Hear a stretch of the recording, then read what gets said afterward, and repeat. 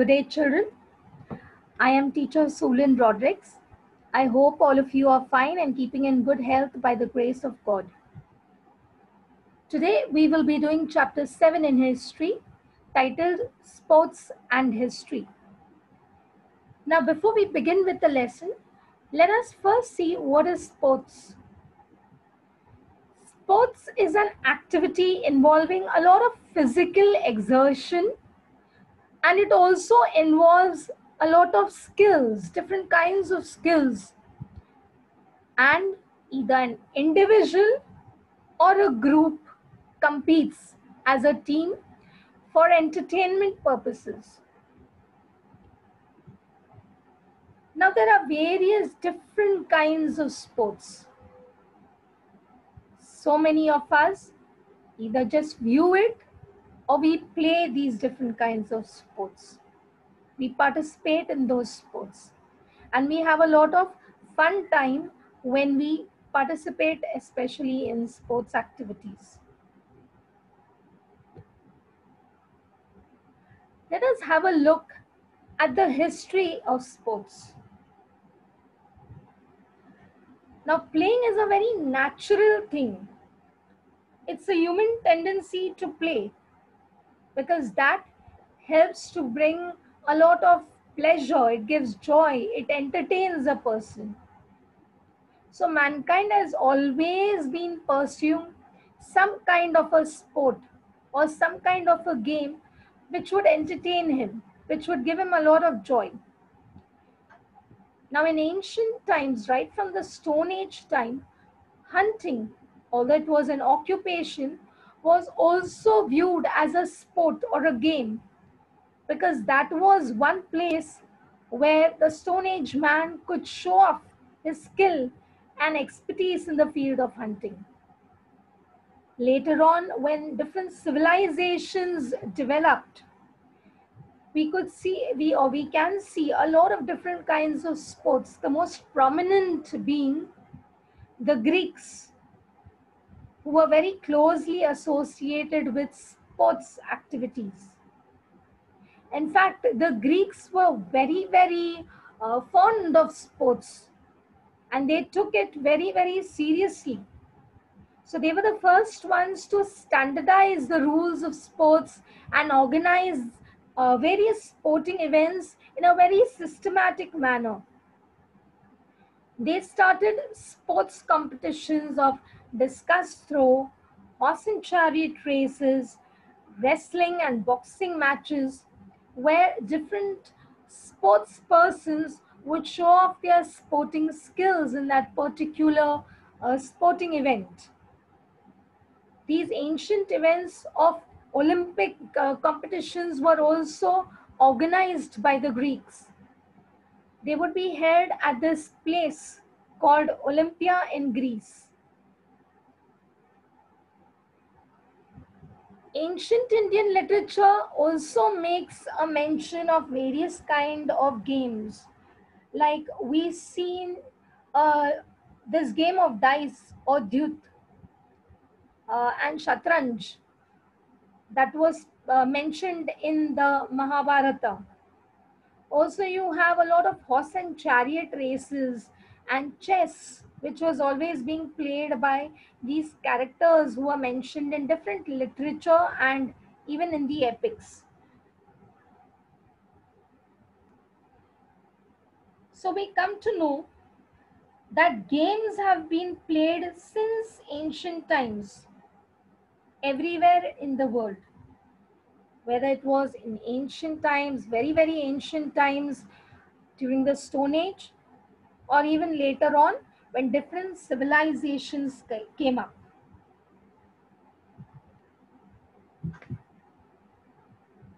Now, why is sports so important? In fact, sports is considered to be on the same lines. In fact, it's parallel to art and theater and dancing and singing, for the simple reason that it provides a lot of entertainment. But it also brings, it's much more. It's much more than these things. It just does not bring mere pleasure and joy, but it also gives a lot more than that. Like different kinds of sports and games enable us to overcome sufferings and worries when we play those games. For that time being, we forget whatever is causing us a lot of anxiety. Games also help us to relax and refresh our minds. And games which involve a lot of physical activities, they provide a good exercise that enables a person to become physically fit. It's a very, very good way of exercising the body.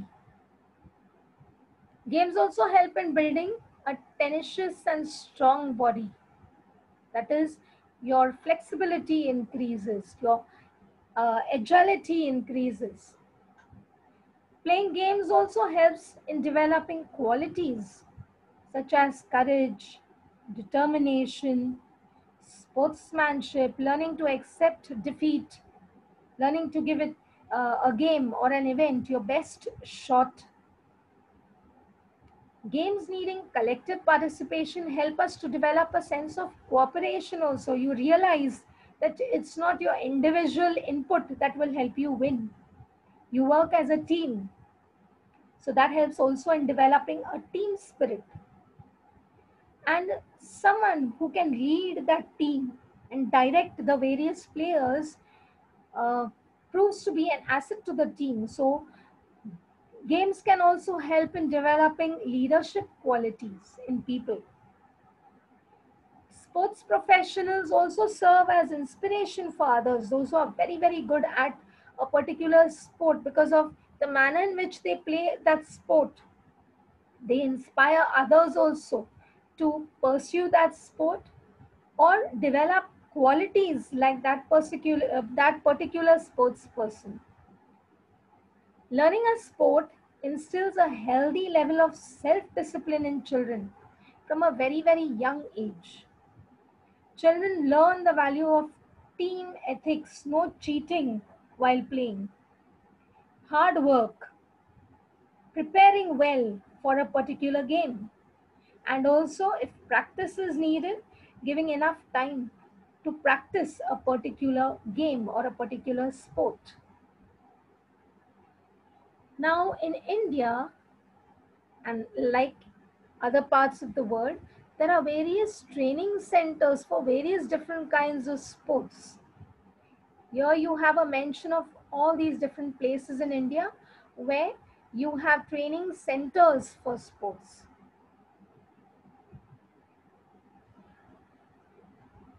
Let's have a look at the type of sports that you have. There are two main categories of sports: indoor games and outdoor games. Now, what are indoor games? Indoor games are those that are played in a closed environment, either in the house or in the courtyard. But it is a closed environment. There's a concealed or a limited boundary within which a number of people sit and play. That means most of these games are played by sitting in one place. Examples of indoor games are chess, card games, games played using a dice, carom. There are many, many traditional Indian games that were played since ancient times. Like there's a game called Katskaudia or Saukavara, which is also known as the Indian Ludo. That was a very, very popular game among Indians. Another game which used to be played by girls was the Sagar Gote, where this game was played using either seeds like the tamarind seed or stones, smooth rounded pebbles. One other game which is a favorite with girls is called the Batukali, that is playing house using dolls, especially that part where a mock wedding is arranged. That becomes like an occasion of a family celebration because many people are needed to create that wedding kind of an environment. So a lot of people can join in playing this, and becomes like a big celebration for children especially. Then you have outdoor games. Outdoor games, the name itself tells you, are games that are played out of a house, out of a complex, in an open space. These can be further categorized into two types: Indian sports and international sports. Indian sports or Indian games would include the traditional ones like Langdi, Kabaddi, Atya Patya, Kho, archery, wrestling. You also have the very traditional ones that would be played like Lagori, played using seven stones, or the Gilli Danda, which is also known as Viti Dandu in Maharashtra, the Bhingri, where people turn around, spinning around, the Bhaura, or it's also called Lattugmana, where you spin tops.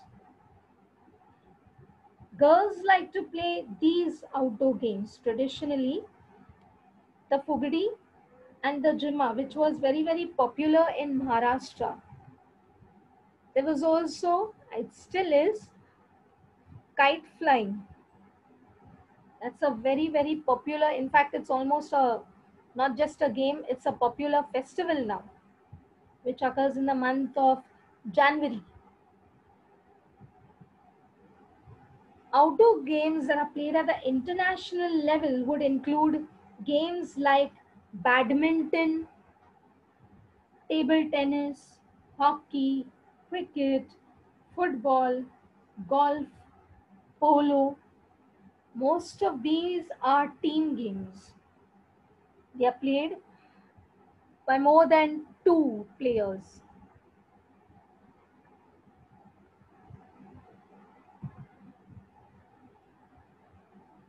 You also have these games connected with athletics and water sports. Among these outdoor games, like sprinting or running for short distances, like 100 meters and 200 meters sprint or dash. You also have the middle distance, that is 400 meters race, and the long distance races, which are 800 meters race, 1200 meters race also, and the greatest one of all, which is a great test of grit or determination and endurance, that is the marathon race, which has been popular right since ancient times. Other type of athletic races include hurdles and the relay race. You also have many other kinds of athletic races like the shot put and the discus throw, long jump, high jump. Under water sports, you have competitions or games that you could have like swimming, water polo, rowing, canoeing, boat racing. There are sports that are a combination of physical exercises as well as acrobatics. One great example of this is the Indian Malkham. You also have the rope Malkham, which is done using a rope. And you have the floor gymnastics. All these are included in outdoor sports, and all these are a test of not just the physical skills of people who participate in them, but these also test how physically fit these athletes are.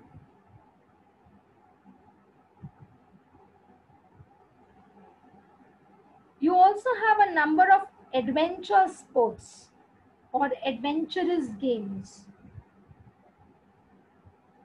A lot of people pursue these kind of sports nowadays because these sports lend a spirit of adventure.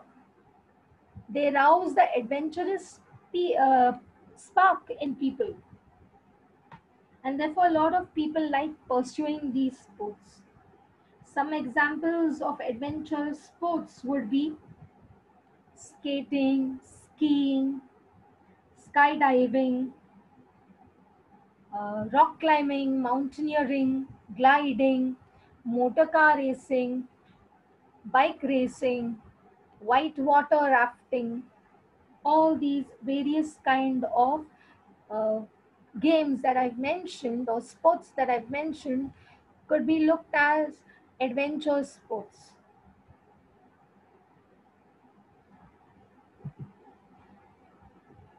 Now, in today's world, sports is not just held or performed for entertainment purposes, but it also rouses the competitive streak in people. So now you have a lot of different kinds of sports competitions that are held. The biggest ones being the Olympics. Then you have the Asian Games, also known as the Asiad Games. You have the Commonwealth Games. Even have the Paralympic Games, where Olympics are organized for disabled people. We don't call them disabled, you call them physically challenged nowadays. So you have special Olympics for the physically challenged people.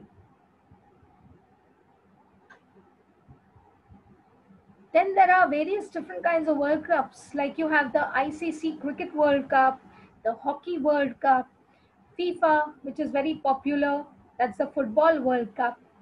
These are events that are organized on a regular basis.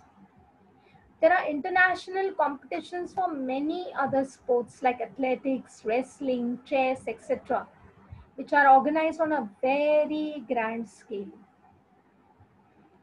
All these competitions in all these different kinds of sports and games are organized at different levels. They could be at the local level, the taluka level, the district level, between cities, between states. You could have it at the national level, where people from different states participate, and you could also have it at the highest, that is the international level, where people from different countries would participate in a particular sporting event. Now, why is it so important for athletes and sports persons to compete? That's because these people who perform well in national and international competitions, they get a lot of fame and recognition, and also sports enables them to have good career prospects.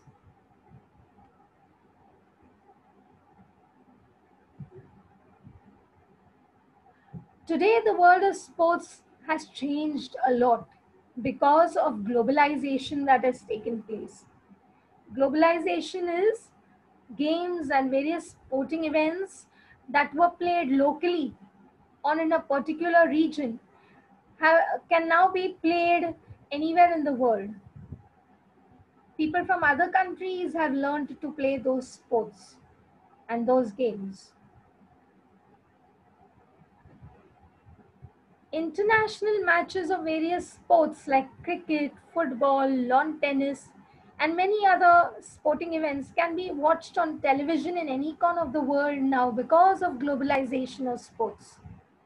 For example, the World Cup matches that were played by Indian cricketers and other cricketers from other countries also are watched by cricket fans from all over the world. Or kabaddi tournaments played by different teams are viewed by people from every part of the world, especially those who are fans of this game. So, in this manner, citizens of the non participating countries can also view these matches and these tournaments, and they can get a lot of entertainment, and they can also pursue their sport. Sports fans scattered all over the world have significantly affected the manner in which the sports economy functions. Sports fans watch matches not just for entertainment, If they are very, very big fans of a particular kind of a sport, they buy a lot of merchandise related to that sport. For example, people who are football fans of a particular country or a particular football club, they go and buy jerseys belonging to that particular club or that particular country. Industries and commercial companies also look at sports events as a very good opportunity to advertise their products, and therefore they become sponsors for matches and sports teams and big sports events. Retired sportsmen also have an opportunity to participate as commentators. Many experts also get an opportunity to become referees and umpires and given their expert comments for newspapers and sports journals.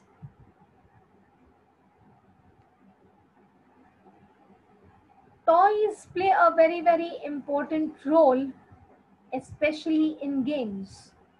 Now, what are toys? Toys are nothing but the means and equipment used for the entertainment and education of children. But they can do a lot more than that also. Toys can also help in throwing light on the history and the technological progress that took place in the past. We can get a glimpse of the religious events and the cultural traditions of the past through toys. As a part of, for example, traditional Diwali celebrations, model forts are constructed at intersections near the road, at corners near the road, especially at the time of Diwali. So many of you may have noticed this. Clay images of Chhatrapati Shivaji Maharaj and his soldiers dressed in traditional attire, and also people and animals are placed on these model forts. So you get a glimpse of what the culture must have been like at that time. These traditions help to keep the memory alive of important roles of forts in the history of Maharashtra. So that's an indirect way of learning about the history of a place. Dolls are mentioned in ancient Indian literature. An ivory doll made by Indian craftsmen was found in the excavation of Pompeii and in ancient Italy, which is dated to the first century current era. This artifact that has been excavated, this doll that has been excavated, throws light on the trade relations that were there between the Indians and the Romans. Italy was a part of the Roman Empire. So we come to know about the trade relations that were there at that time between India and Rome. Clay toys have also been found in a number of archaeological excavations, like at Mohenjo-daro and Harappa. These toys help in telling a lot about the cultural contacts between different nations at ancient times.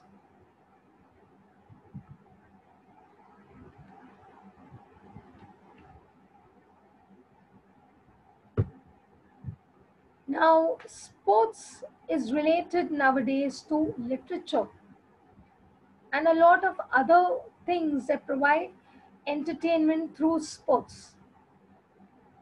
Like you have various books and encyclopedias and magazines which are published about various sports.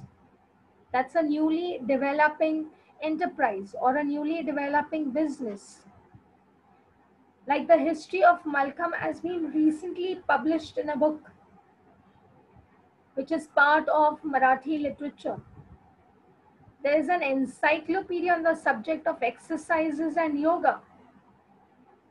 Till some years ago, there was a sports magazine that used to be published named Shatkar, where sports persons who had done excellently well in different kinds of sports, especially cricket, a lot of things used to be mentioned about them in that magazine.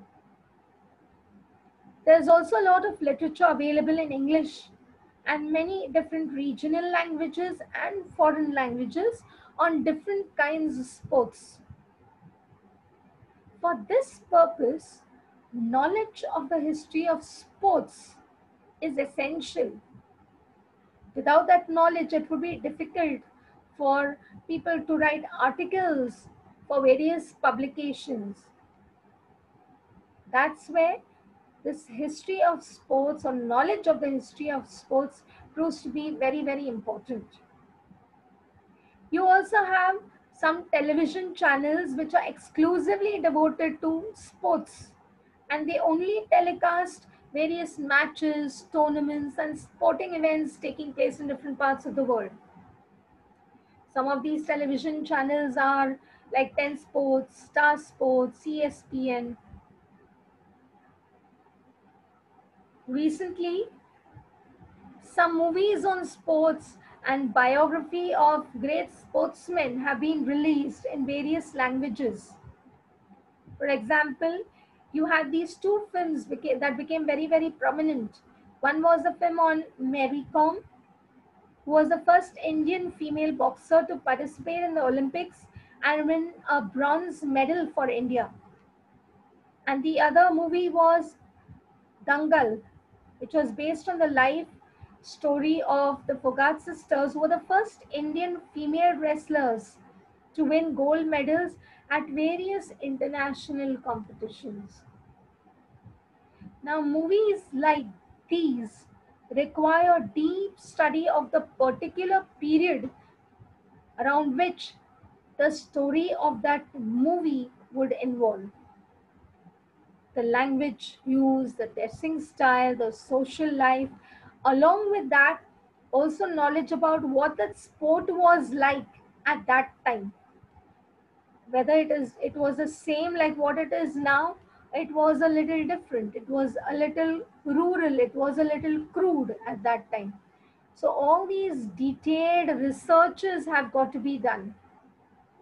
So, a student of history who is well trained and equipped to do research on these various sports that are depicted in these movies can help in adding to the credibility of the movie. That is, the genuineness of the movie, how real that movie can look.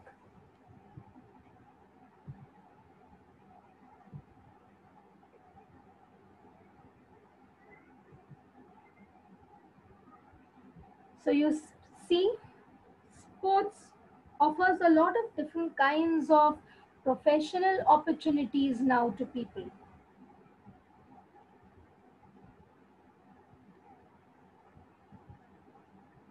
if they have the knowledge of that particular sport. Like a student of history can find so many different opportunities in the field of sports journalism. That is, if that person has to write articles for newspapers, for sports journals or sports magazines, that person would need to resort to history because writing articles and reviews about sports events like the Olympics or any other game or any other sporting event would require a great deal of in depth knowledge about that sport.